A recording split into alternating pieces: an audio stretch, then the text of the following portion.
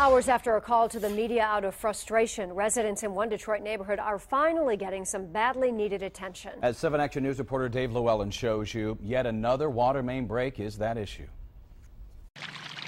For 2 weeks, water has been running down Webb Street. We're on the cusp of Detroit, so they act like we don't exist. The ice buildup has trapped residents, preventing some from even getting vehicles out of their driveways. We have neighbors with medical conditions. We have neighbors that need to go to dialysis, and they can't get out of their driveways because of this mess. So it has been a big inconvenience for everyone. We're paying taxes. Many of us have lived here a very long time. We have beautiful homes, and we need help, and we don't want to be ignored.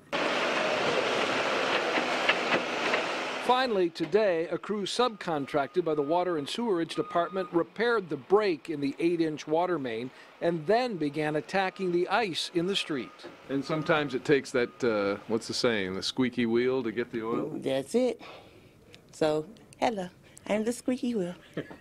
It's taken a couple of weeks to get to this point. The challenge now is what's left on Webb Street, but they are working at it, and these residents hope that soon they'll be free again. In Detroit, Dave Llewellyn, 7 Action News.